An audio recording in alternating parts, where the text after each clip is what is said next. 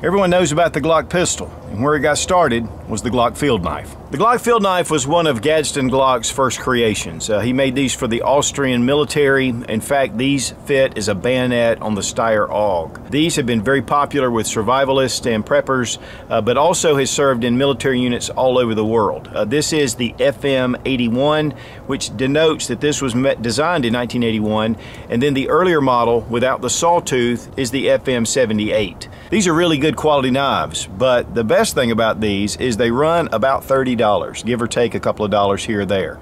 So these are very budget friendly, easy to put into a pack, and it's Glock quality. Now guys, this is one of the original Glock knives that I bought probably 20 years ago. It does have the desert sand color to it, and polymer on the grip, polymer on the sheath, and you have a little catch here. You actually get a hold of the guard and just push up on it and it pops it open.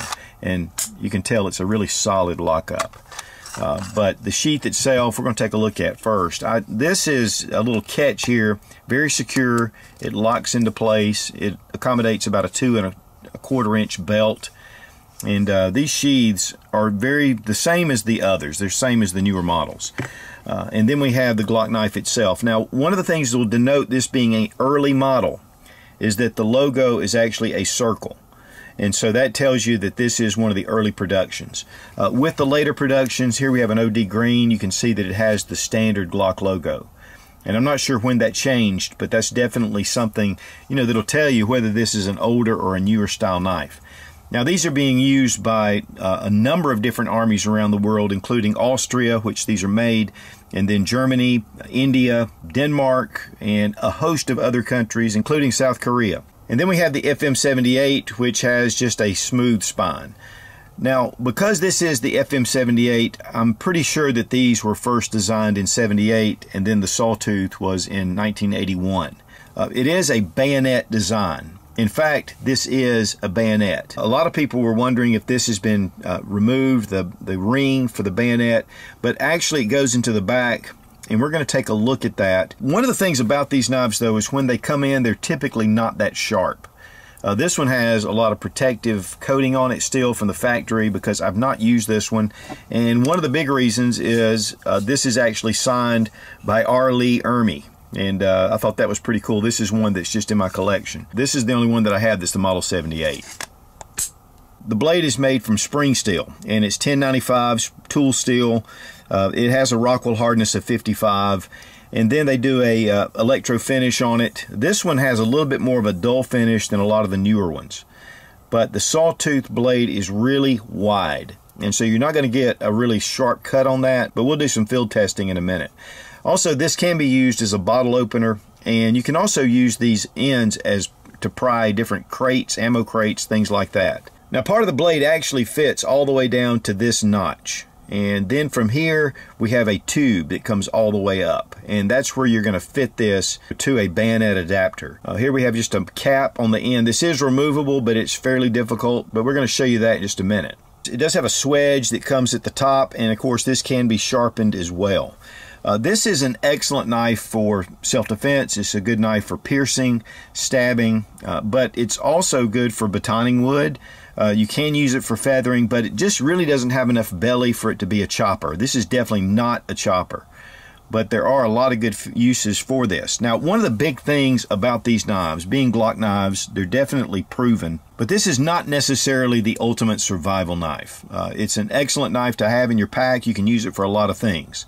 But to me, I would probably go with something a little larger, a little more of a belly to it that could do a little more chopping for just a standard field survival knife. Now, the blade length is 6.5 inches. The weight on it is 7.1 ounces. So it's a really lightweight knife, and yet it's really a capable knife. On the FM78, it weighs just a touch more because it doesn't have these cuts out of the top of the blade. Now, here we have one that's kind of an OD brown color.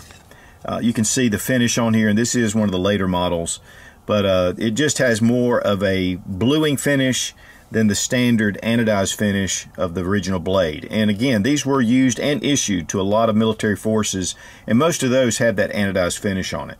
And here are the different colors: the OD, the black, the desert sand, and then this brownfield earth color. Now these end caps are in pretty solid. In fact, they're fairly difficult to get loose, and I did pry this one. One of the things you want to take maybe is a blade that's not too sharp, and it will break off the tip if you're not careful. So you just want to kind of go around and just kind of start prying, taking your time, and we're going to go ahead and see what's in this. Originally I did put a punch in here and kind of push it up, and so you're going to see a little bit of deformation, but I just wanted to kind of show you how to get these off, because it is a little bit of a trick. And you just pull the cap off, and it does have a little collar to it. Now here you'll notice that there is a tube right here, and it is metal. It goes down again about right to the second ring, and so this is what fits into the adapter on the Steyr AUG. I'm not sure what others it might fit, but definitely that's one of the things that Glock did, was design field knives and entrenching tools before he got into firearms for the Austrian army, and so fitting the Steyr AUG is a no-brainer. You do have these holes on either side, and those are definitely for probably trying to get this out. This is not easy to get out, which makes it kind of funny that they wouldn't make this a little easier. And then you can just put your cap back on if you want, or you can leave it. You can actually put items in here for survival if you want to. But just press it down. It doesn't quite fit quite as close as the original, but you know, if you want to get into it, that's how you do it. Also, one thing you can do is actually put a stick through here if you want to use this for a spear, tie it down, and so that's another good purpose for using that hole, because you do have that steel collar, and so it's going to help to give you some rigidity. Now this old piece of cedar, just going to do some testing. You can get some feathering with this. This one in particular I think has been sharpened a little more, but it's been a while. But you can definitely get some fire tinder out of this if you need to.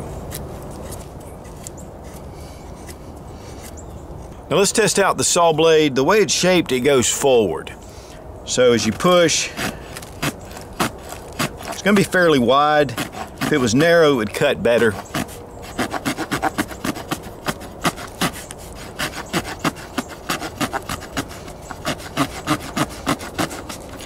But if you want a notch, I mean, that comes out a pretty decent notch. But you could notch this, use this size. It is very thick, and so that's going to definitely hinder it from cutting really deep.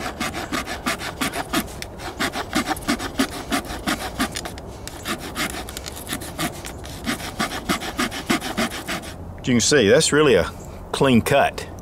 That's going to be for limited use. Now I've got it jammed into this wood. We're going to try drawing.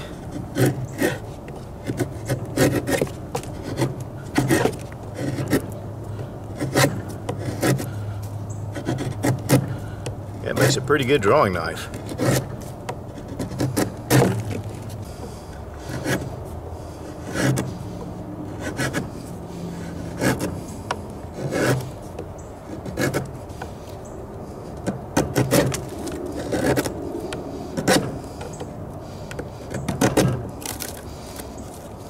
We have a seasoned piece of wood here. I already did one. I had the camera cut off.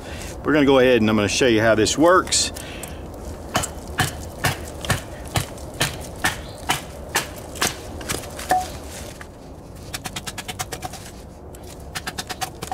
Yep, does really well. Not necessarily as much. I think because of the thin blade size, it actually helps. I think a thinner blade would actually cut a little better, but it has that strength to be able to hold up. But as far as chopping, guys, this is not your chopper. You need that belly. This would wear you out. Yeah, you could do small limbs, and to be honest with you, you can do it. But it's gonna really take a lot of strength. When you're in the field, you don't need to waste all your energy. Now, the Glock field knife can be used for throwing, so we're gonna do some testing, see what we can do.